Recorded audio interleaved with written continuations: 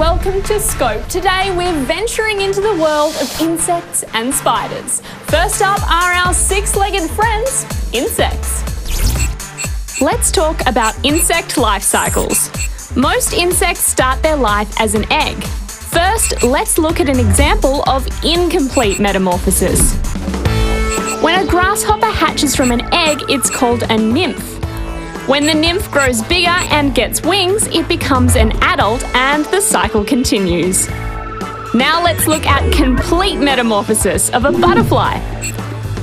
When a butterfly egg hatches, the caterpillar comes out. This is called the larval stage. The next stage, the pupal stage, happens when the caterpillar forms a cocoon. Inside the cocoon, the caterpillar turns to a liquid and then its cells rearrange to form a butterfly.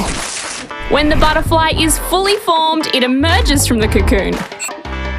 Then the adult butterfly goes on to lay eggs and starts the cycle again. But there are loads of other insects that go through complete metamorphosis too. One question that comes to mind is, do butterflies remember being caterpillars? Well, we're not exactly sure, but there was one study done on moths.